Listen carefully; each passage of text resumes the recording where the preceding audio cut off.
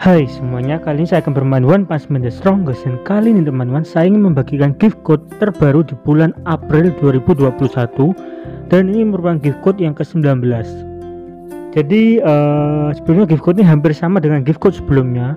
Tapi sebelum kita menuju ke gift code, di sini teman-teman, saya ingin sedikit membahas mengenai Gyoro ya teman-teman.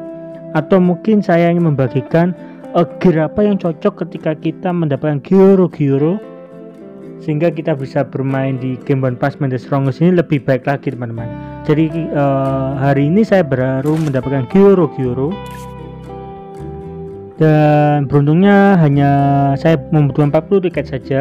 Jadi untuk menurut saya pribadi Gyoro ini cocok monster untuk HP teman-teman. Jadi sebaiknya kita memakai gear dengan satu set suit ya teman-teman, atau battle. Tapi di sini saya memilih suit.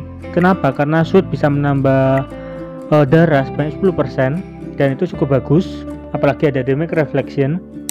Lalu untuk buff gearnya teman-teman, untuk buff gearnya usahakan full HP semua teman-teman. Baik pada bagian monster esper ataupun di dragon buff ini. Tapi untuk dragon buff ini saya tidak pakai HP karena saya masih belum mempunyai HP teman-teman.